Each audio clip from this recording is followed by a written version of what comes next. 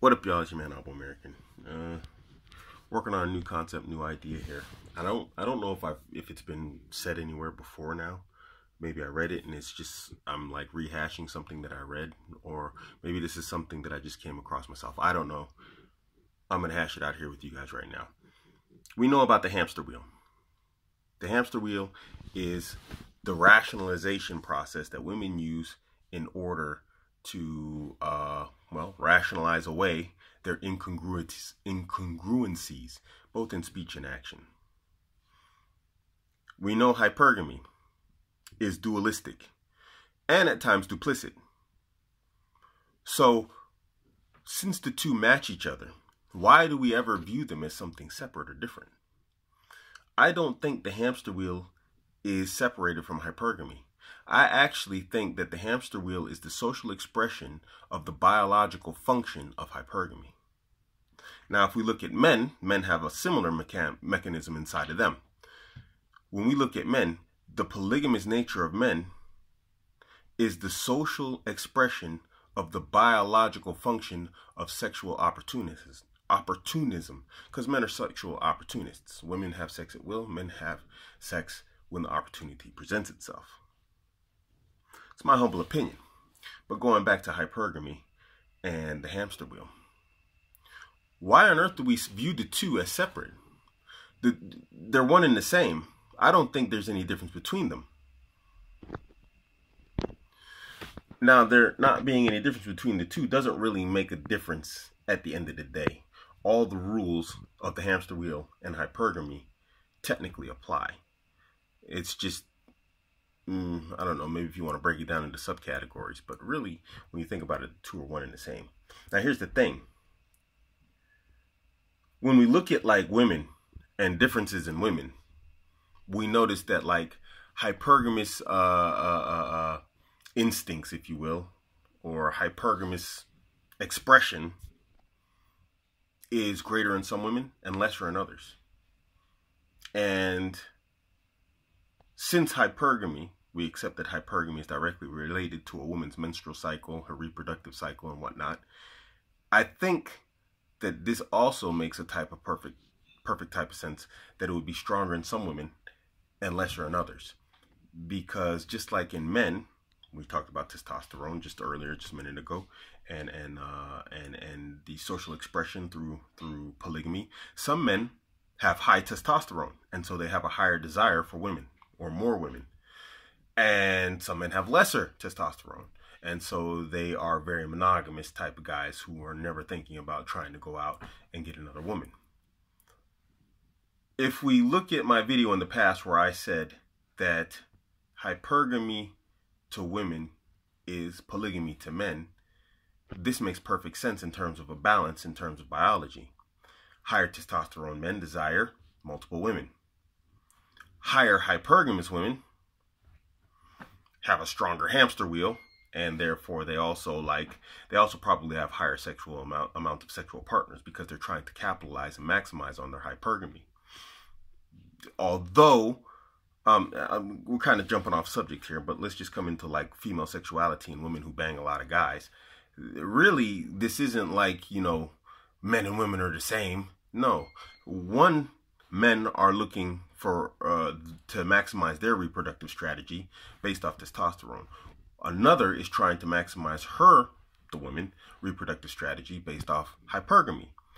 A man, he wants to genetically make sure he reproduces. This is subconscious, you know, and a woman wants to maximize on her hypergamy so that she gets the highest amount of provisioning that she can possible. Each following their own strategy, but with different mechanics running in the background.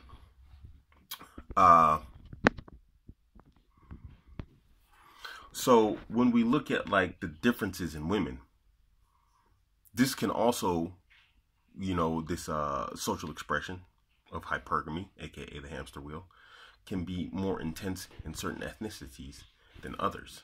Now, this is an area of speculation that I can't go into, but when we look at, like, you know, men, if we use men as the comparative, if we say that polygamy in men is equal to hypergamy in women, then we can look at men and say African American men, as we know, it's a study that's been done, produce on average up to 30% more testosterone than any other ethnicity or any other group of men on the planet. And therefore, that testosterone expresses itself socially through their sexual behaviors. Black American men in specific are known for their, you know, sexuality and all this other type of other stuff, you know, that it comes with high testosterone. So what would prevent the same or the equivalent being in place in women? Nothing really, because there has to be a complementary biological function in men and women. There has to be. Sperm to eggs, testosterone to estrogen, polygamy, hypergamy.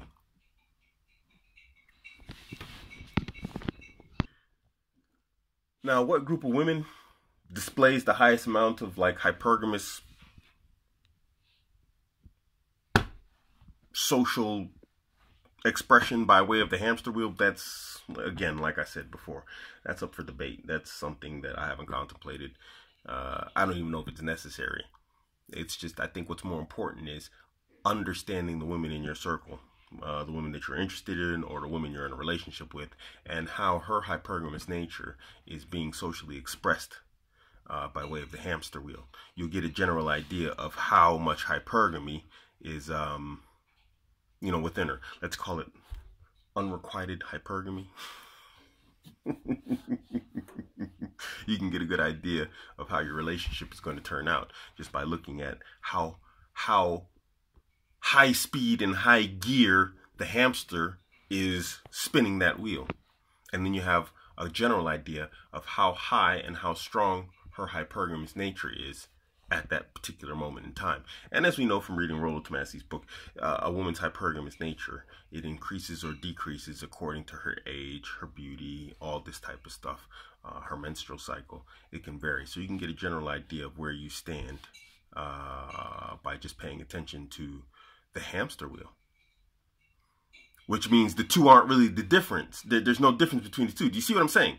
If you can get a general idea of how hard the hamster is spinning through social expression, the way that she's responding to you and the way that she's responding to situations, you will have a general idea of how strong her hypergamy is actually operating at a particular point in time, since it's a biological function.